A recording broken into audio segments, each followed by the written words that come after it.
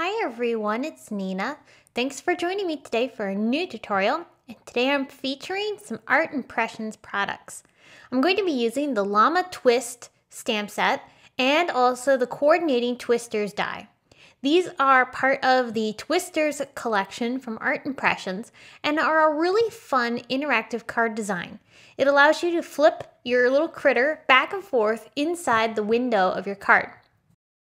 Let's take a look at what I'm using today. I have the Twisters die along with the coordinating Llama Twist stamp set, which also comes with the coordinating dies. And I'm using the Dear Lizzy Here and Now paper collection, and I picked out a piece of paper to use as the background for my card.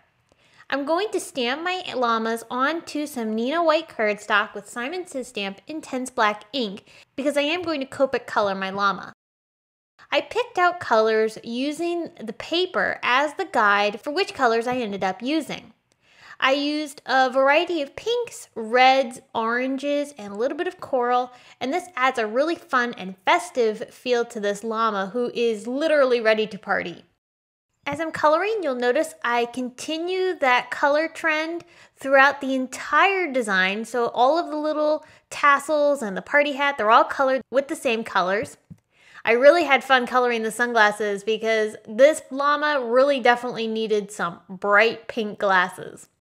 And to keep the color palette neutral on the llama itself, because there's so much color here, I just picked out two cool gray Copic markers to just add some slight shading to the areas of this llama because I want the llama to kind of basically be white. So the gray is just going to add some shadows. Now as you're coloring, make sure to reverse whatever colors you used on the front for the back side, because remember, this is the back side of the llama. So anything, let's say, on the left of the llama is now on the right when you're coloring the back side. So it's just a little bit of trickery as you're coloring to make sure you remember to do that. There are coordinating dies with the Llama Twist stamp set, so I am going to use those to cut the llama out. You'll notice that when it cuts these out, there are little notches, and those are what we'll tuck into the window of our little twister frame. We're going to need to adhere the front and back of the llama together to create that really great twist effect. So I used some tape runner to add a little bit on each of the pieces, and I'll sandwich those together. This creates a really nice sturdy embellishment, and this is going to flip beautifully. I'm going to take the twist frame die and also a Simon Says Stamp basic rectangle die to create the sized panel that I want for my A2 card. So I'm going to line these up over top of my pattern paper exactly where I want them. Then I'm going to tape them together with purple tape. I'm going to tape them together because I am going to cut this exact shape, the rectangle and the frame, twice. Once from the pattern paper, which I'm doing right now, and then I'm also going to die cut it from white cardstock. And that's because the pattern paper is slightly thinner.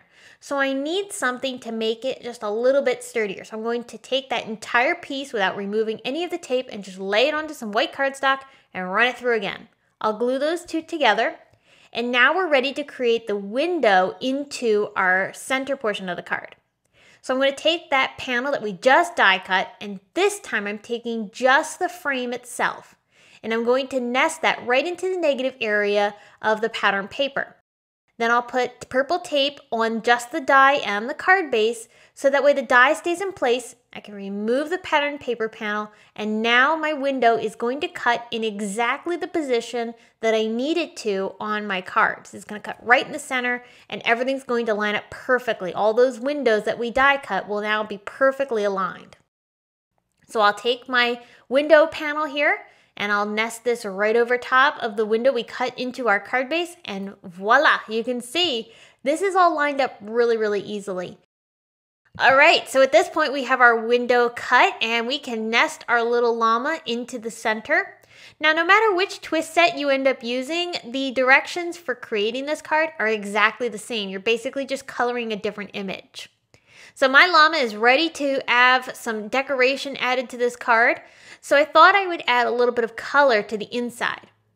The inside of the card I decided to ink blend with Wild Honey. I thought this color looked really nice with the colors in the pattern paper, and this is going to just create a little bit of interest and some depth behind our llama. It's not going to be a white background.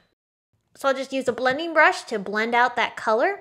And I did mask off the left-hand side of the card so I didn't get any ink on the left-hand side. So now I'll remove the masks to reveal that nice crisp edge. And we have the great colorful background here behind our llama, really contrasting against those other colors in the pattern paper.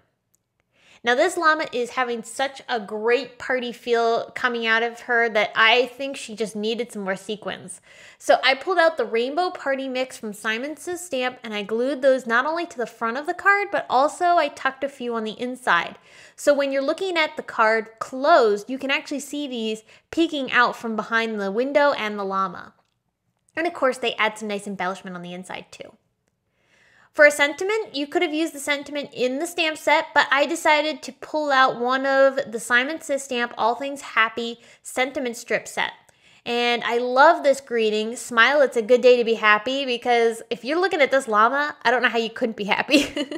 So finally, we're going to embellish the llama with just a little bit of sparkle on the sunglasses using a aqua shimmer brush and some glossy accents over top of that to give some dimension and shine to these sunglasses. That's going to finish up the embellishment on this card. You can see now as I open up the card how fun this is with the llama hanging there suspended in the frame. You can flip it back and forth, and I think it's just so cute and such a fun way to add some interest to a handmade card. I hope that you enjoyed today's video featuring this Art Impressions Llama Twist stamp set. I hope you'll stop by the blog to get more information on the card, including still pictures and products used, which are also linked down in the video description below.